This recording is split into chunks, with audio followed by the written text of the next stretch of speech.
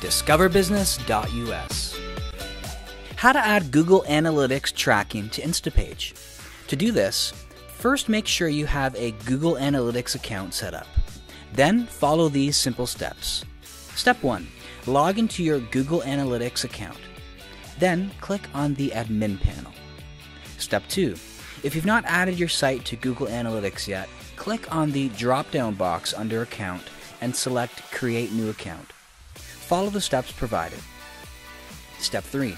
Once your account is created, select your account from the Account drop-down box, and within the Property tab, click on the Tracking Info and select Tracking Code. Step 4. Copy the tracking code provided. And Step 5.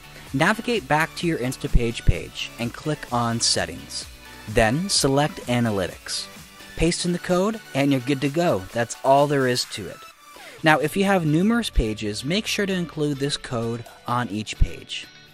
For more tips, subscribe to discoverbusiness.us.